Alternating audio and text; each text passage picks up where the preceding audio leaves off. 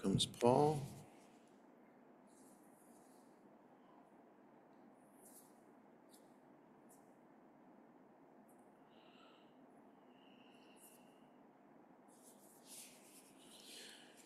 Okay, so our portion today, this week, is a double portion. It's often doubled and always read on the Shabbat before Rosh Hashanah, and that is the portions Nitzavim VaYelech. So the portion begins on page 1165 in the Eitz Chaim, but I want to look at a couple of things from VaYelech. So let's turn to page 1176. Baruch atah Adonai Eloheinu melech haolam shekidshanu b'mitzvotav v'tzivanu la'asok b'divrei Torah. So what is reiterated in both portions is what is talked about mainly throughout the book of Devarim, and that is Moses encouraging the people, reminding the people, doing everything he can other than physically forcing the people to follow the covenant. And throughout the book of Deuteronomy, we've seen different ways in which Moses has brought that message home, that following God's ways, you'll be rewarded. Neglect God's ways, you'll be punished. So we have that again in this portion. But there's something extra about what will happen when you don't follow in God's ways, that goes a little bit beyond the punishment. And that's the first thing I want to look at here on page 1176. So beginning with verse 16. Vayomer Adonai el Moshe, God said to Moses, Hincha shochev im avotecha. Literally, it means you're about to lie with your ancestors, meaning you're about to die. V'kam ha'am hazeh, and this people will arise. V'zana acharei Elohei nechar haaretz, asher hu va'shama bekirbo. So after you die, so you're about to die, and this people will rise up and go a-whoring after the foreign gods of the land that the people are about to go into. So in other words, the land that the people are about to go into, the foreign gods of that land, they're going to follow after you die. And va'azavani, and they'll forsake me. Vehefer et briti, and they'll break my covenant. Asher karati ito, that I have enacted or made with it, the people. So you're about to die. The people are going to go into the land of Israel, and they're going to immediately follow after the other gods there. Okay, now if we read the book of Joshua and Judges, we see that almost the way the books describe it, that's almost exactly what happened. V'chara apivo. Just 1 second. One more person's coming in, and I'll tell us all where we are. Well, it's taken a little while for the other one. Okay, there it is. So we're on page 1176 in the Eitz Chaim. We're now up to verse 17. V'chara apivo, I will get angry at the people. Bayom hahu, on that day, when they leave me, forsake me. va'azavtim, and I will forsake them. Vehi starti panai mehem, v'haya le'echol, I will hide my face from them, um, um, and they will be for food. It says here they'll be ready prey. That in other words, they're going to forsake me. I'm going to forsake them, and then that makes them, the people, vulnerable to attack. Umitzauhu raot rabot. So lots of evil things will find them. Vitzarot, and trouble. Va'amar bayom hahu, and they will say on that day, Halo al ki ein Elohai bikirbi. Is it not that God is not among us? Mitzauni haraot ha'ele, that these evil things have found us.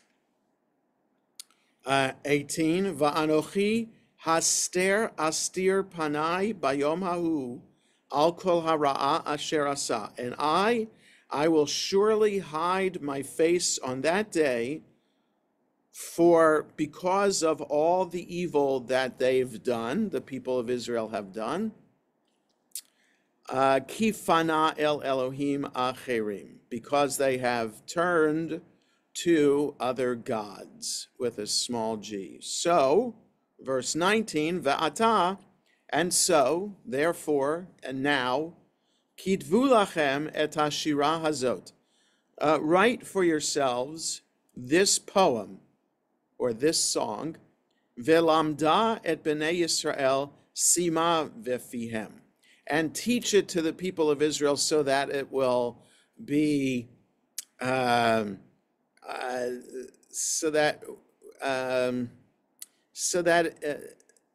put it in their mouths, right? But it's more than put it in their mouths. Like, teach it so that they know it by heart. It's kind of like the Pledge of Allegiance or the national anthem. You know, we all know it by heart because we've sung it so many times. That's the same thing, same idea with this poem that Moses is supposed to teach the people. It's supposed to be like regular in their mouth. When anybody were to ask, what's that poem that Moses taught? They can quote it in its entirety. Why? Lama'an tihieli hashira hazot le'ed bivnei Yisrael. So that the song, the poem, will be a witness for me among the people of Israel. Okay, everybody's muted, Sumner, so we're going to keep everybody muted unless you have a question or a comment to make. So, God tells Moses that God's recognizing that the people are going to forsake God, and therefore God is going to forsake them, and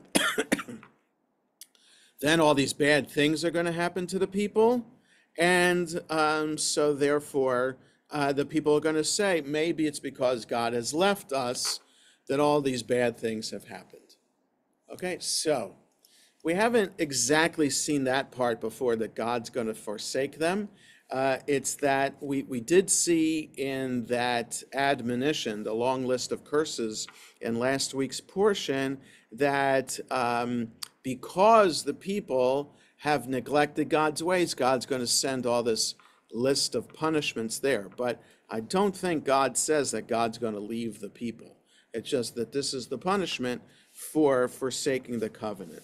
So here's this extra step that God's going to forsake them too. So what I wanted to spend a moment or two on is this idea that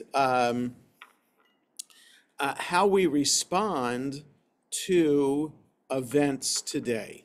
So what I mean by that is, certainly for the Torah's perspective, and I would say the rest of the Bible's perspective as well, that it's quite clear that things happen because God determines them to happen. So when looking at the world around us from a biblical point of view, that is, right? We're looking at the world around us through the lens of the Bible. That means that when we look out the window, and here in Olney right now, it's raining because God is bringing the rain, right? And we look at nature. Nature is because God created the world and created this beautiful world around us, okay? We can even say we're all here today on Zoom live, or you're watching the recording now, whenever you're watching the recording, because somehow God led you to this, right? So the perspective for the Bible is God-oriented. We're in this world today. We're born because God determined it. We live because God determines it. Good things happen to us because God determines it. Bad things happen to us because God determines it. And that's us as individuals and us as the community of Israel. Okay, that's a biblical perspective. So of course, the challenge is, how do we understand this perspective in light, for example, of October 7th? Right. So that is for those who have the biblical perspective of God in our lives, and this is a traditional Jewish view. It becomes challenging when such evil befalls us.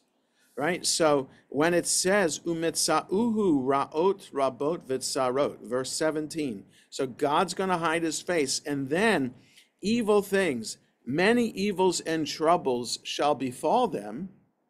Well, we could argue October 7th and how Hamas overran all the communities and the Nova Music Festival outside of Gaza that day. That's bringing verse 17 to life. And so, of course, then it becomes theologically challenging in how to understand that, right? So we can't help, I can't help but read these verses in light of what happened to Israel and by extension to all of us on October 7th. And then it leaves us with a question. Did that happen because of exactly how God is telling it to Moses here? The people have forsaken God, and therefore God's forsaking us, and then evil runs rampant in the world until we find God again. Well, it might be a hard pill to swallow, and I'd say even more than that. It might be a tragedy. It is a tragedy, but from the Torah's perspective, that's the black and white way of understanding the way of the world. If bad things are happening to us, it's because we have forsaken God. But let me say it the other way. We have forsaken God, and therefore bad things have happened to us. So, which also leads further to the idea, have we really forsaken God?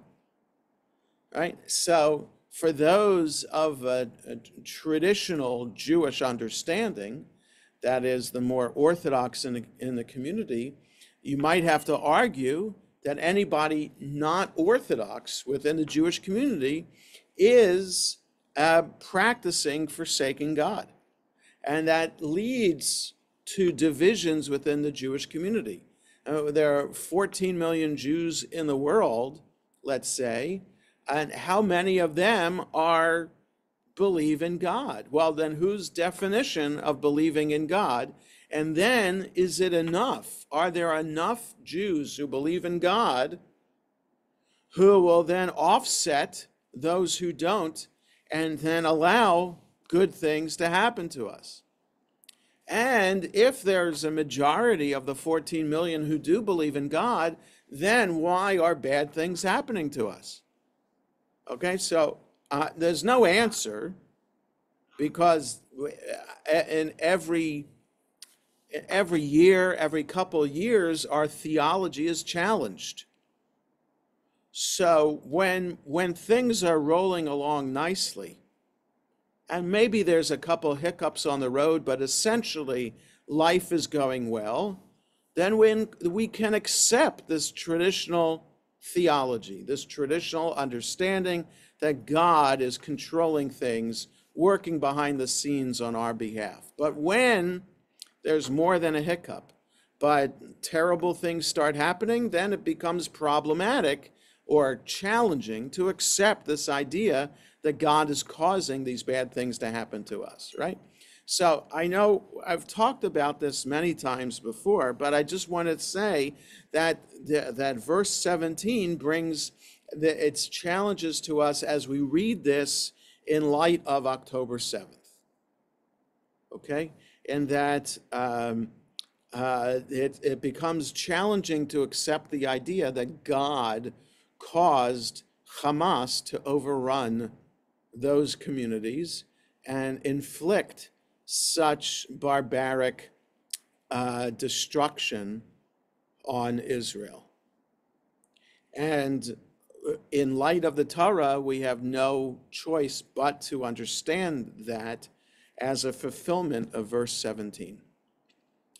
But it leads to a more modern, why there is a more modern approach to understanding God that allows us to still believe in God despite bad things happening to us, right? So that's where alternative viewpoints come in, and alternative translations and interpretations would come in order for us to accept the words of the Torah. In other words, we don't have to rewrite the Torah in order for the Torah to fit our theology.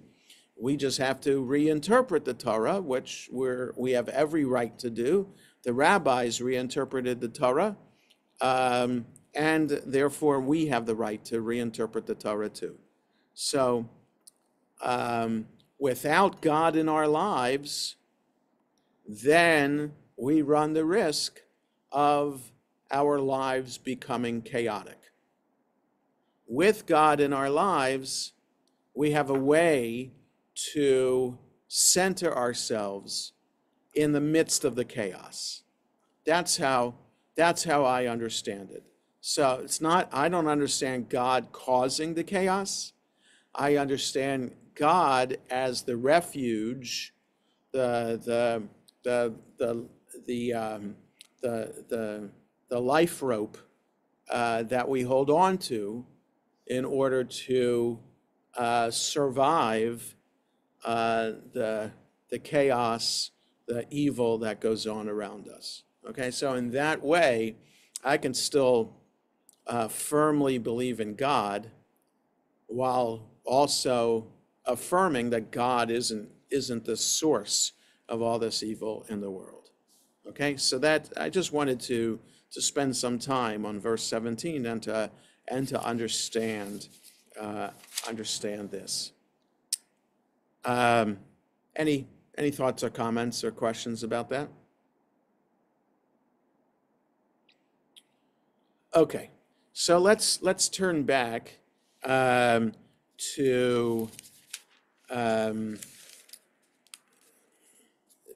another section.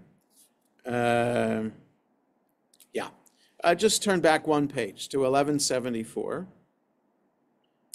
And here we find a commandment about reading the Torah out loud to the community. So verse 10 on 1174, Vayetzav Moshe otam lemor, Moses commanded them saying, that is the people of Israel, Miketz Sheva Shanim, B'moed Shnat HaShmita B'Chag HaSukkot. At the end of 7 years, at the time of the sabbatical year, during the holiday of Sukkot. Okay, so the Hebrew here is a little bit unclear. So it's saying here every seventh year. Yeah, we could we could understand that, um, um, I guess, from context. It doesn't say exactly every 7 years you should do this, because it would have said specifically, Miketz kol sheva shanim, at the end of every 7 year cycle, or bechol shnata shmita, at every sabbatical year. So because it doesn't have that word there, but the thrust of this is to be understood that this is to happen at every end of the sabbatical year during the holiday of Sukkot. So the sabbatical year, we learned back in Leviticus that the land of Israel, the farmable land of Israel, is supposed to lie fallow every 7th year, raising the challenge of how people are going to survive with enough food during that time. But that's a discussion for another time. But the 7th year is a year in which the land gets to rest. Because the land is holy, it gets to have a year of rest. The people of holy, we get a day of rest every week. So it's the same idea of Shabbat.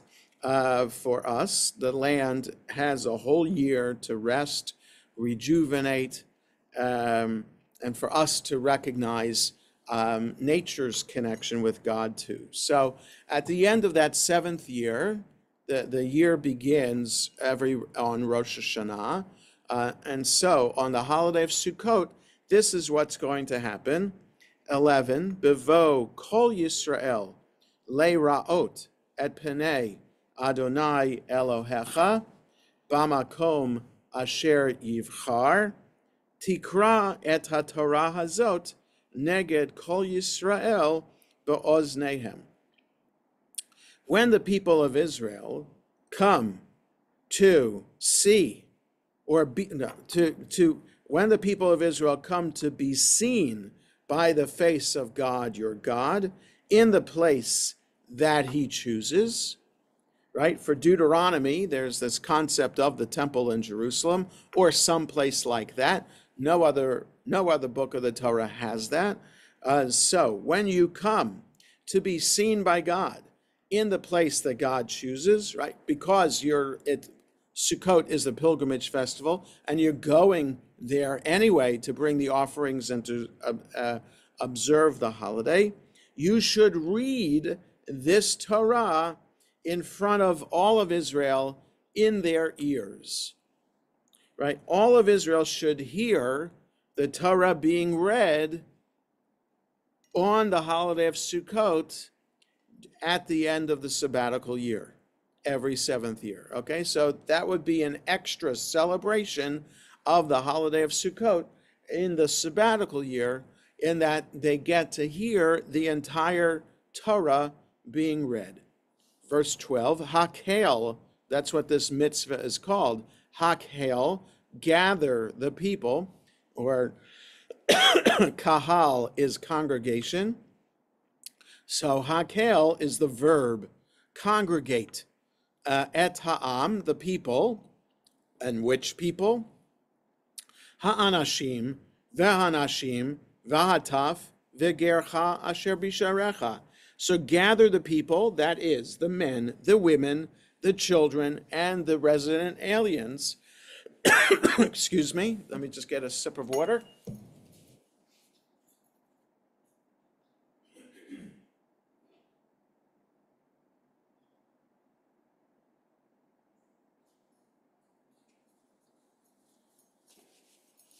You'd think I'd learn my lesson to keep a glass of water with me, right next to me. So gather together the people, the men, the women, the children, and the resident aliens. So the entire community of Israel, that includes even non-Israelites who live among you. And we're told throughout the Torah that, or at least from Exodus through Deuteronomy, that the resident alien is part of your community. And we're allowed to keep the resident alien among us as long as the resident alien observes all of Israelite law. right? They're supposed to keep Shabbat. They're supposed to keep kosher.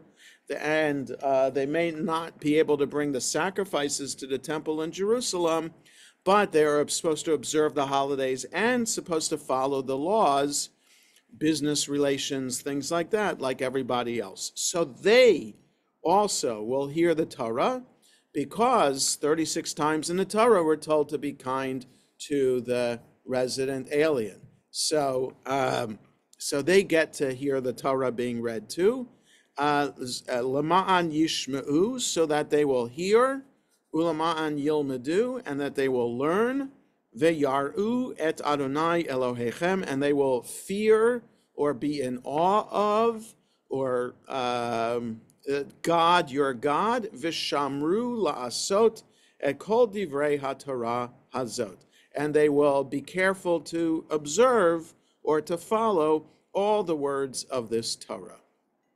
So the public reading of the entire Torah, which according to the Torah happens once every 7 years, but for us happens 4 times a week, Monday and Thursday mornings, Shabbat morning, and Shabbat afternoon, 4 times of the services of the week. So of the 21 services that we have every week, right? 3 services a day, 7 days a week. 4 of the 21 have a reading from the Torah. Okay, so just 3 short aliyot, Monday, Thursday, Saturday afternoon, the full Torah reading on Shabbat morning. And that's supposed to, again, it's the idea that the Torah gives an ideal. Once every 7 years, you hear the entire Torah, but in the time of Ezra and Nehemiah, supposedly it was ordained that we actually read from the Torah every week. Not the whole Torah, but just a portion every week, so that we go through the entire Torah in the course of the year. So that was set up by Ezra and Nehemiah about 2,500, 2,400 years ago, something like that. So here, the reason to read the Torah is so that we'd be motivated to follow the Torah. So once every 7 years, enough to inspire the people to last them for 7 years. So for us, we need every couple of days to hear the Torah in order to be inspired. And it's like when I teach the 6th and 7th graders, the idea of putting on talis and tefillin. The rabbis understood that not all of us are saintly and righteous people. Most people are not, and we're distracted in life, and we're tempted by so many things. And so that's why we pray 3 times a day, so that we have these moments at least at those 3 times to recognize what our true purpose in life is, and to reorient ourselves spiritually, morally, and ethically.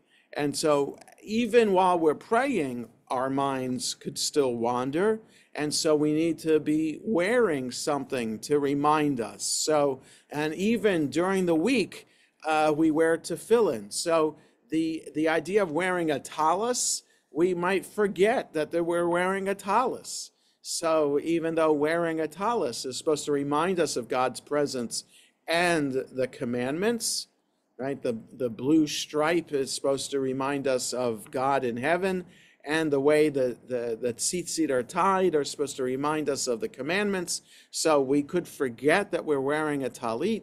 And also the tefillin, that's hard to forget that we're wearing them. If we wrap the straps tightly around our arm and it's on our head, we can't help but realize that we're wearing that while we're praying, so that at least for the half hour, 45 minutes of the morning service that we're praying in community, or the 10 or 15 minutes that we pray by ourselves, that for those minutes we're remembering that we are God's people, and that we should act accordingly.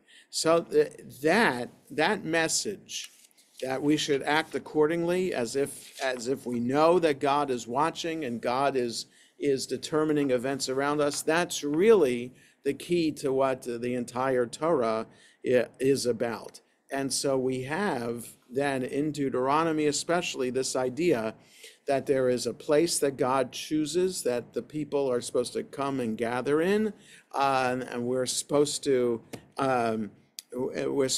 be reminded all the time of God's presence in our lives. And the people in the desert had the cloud of God right above them all the time. They had manna falling every day. They had these constant reminders of the miracle of God. And for us, since the Israelites entered the land of Israel, the manna stopped. God's presence was not hovering over them anymore, and so life begins. And how do we live our lives as we try to bring that presence of God above us? And as religious people, that is the challenge. The challenge to recognize back on 1176 verse 17 that God has not forsaken us and that we have not forsaken God. And the idea that to be reminded of the laws of the Torah and the words of the Torah all the time.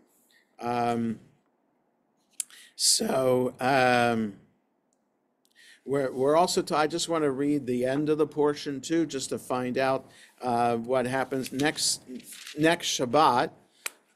So this coming Shabbat is this double portion.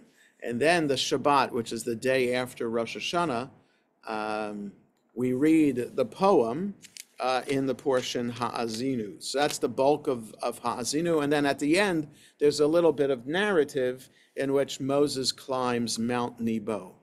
Okay, and then on Simchat Torah, we read the very last chapters of the Torah describing Moses' death and how the people mourn for him. So this is really almost the end of Moses' life, like this is the day before the last day of his life. So verse 24 in 1178, Vayehi kechalot Moshe lichtov et divrei haTorah hazot al sefer ad tumam. When Moses completed writing the words of this Torah on a scroll, well, on a book, but for the Torah, sefer means scroll, until its end. It doesn't even translate the word sefer in verse 24 in the English. When Moses had put down in writing the words of this teaching to the very end, it leaves out the word sefer there. So when he completed the writing of the words of this Torah on a scroll until in its entirety, ad tumam, in its entirety, Vayetzav Moshe et HaLeviim nosei Aaron brit Adonai lemor. Moses commanded the Levites who were carrying the ark of God's covenant, saying. So we remember back in Numbers that there are 4 Levitical families, and one of them was in charge of carrying the ark. Okay, so that Levitical family he's talking to, La Koach et Sefer HaTorah hazeh, take this scroll of the Torah, v'samtem oto, and put it, because it's the plural, because he's talking to all of those Levites of that Levitical family, put it, the scroll of the Torah, mitzad Aaron brit Adonai Elohechem, v'haya sham becha le'ed. Put it at the side of the ark of God's covenant, of your God's, the God of your God's covenant, and it should be there as a witness or as testimony. So put it to the side of the ark. Does that mean inside the ark, on the side? Does it mean to the side of the ark, like build another shelf to put next to the ark? So place it beside the ark of the covenant, your God, and let it remain there as a witness against you. All right, so inside the ark is the 10 Commandments. both the new full set and the broken original set are in the ark, and now this scroll of the Torah is in the ark or alongside the ark too. 27, Ki anochi yadati et meriacha ve'et arpacha hakasheh. So because I know your rebelliousness or defiance and your stubbornness, your your stiff-neckedness, so your stubbornness. Hein ba'odeni chai imachem, as I dwell among you, hayom, mamrim hayitem im Adonai va'af ki acharei moti, because I know that you'll be defiant of me today and even after I die. Moses, this is what Moses is saying to the Levites. Hakilu elai et kol zignei shiftechem v'shotrechem, gathered to me all the elders of your tribes and your officials, va'adabra va'oznehem, and I'll speak in their ears, et hadvarim ha'eleh, these words, va'idabam et hashamayim ve'et haaretz, and I'll call to testify the heaven and the earth, right? Because that's how the poem begins, 1185, ha'azinu hashamayim va'adabera ve'tishma haaretz imrei fi. Give ear, O heavens, let me speak, let the earth hear the words I utter. Right? So he's saying he's going to call heaven and earth to testify, to be witness, and he does in the poem. 29, Ki adati acharei moti, ki hashchet tashchitun, because I know after I die that you will run rampant, you'll be destroying things. It says you'll act wickedly. V'sartem min haderech, you'll turn from the path you're supposed to follow. Asher tziviti etchem, that I've commanded you. V'karat etchem hara'ah, and evil stuff will happen. Ba'acharit hayamim, at the end of days.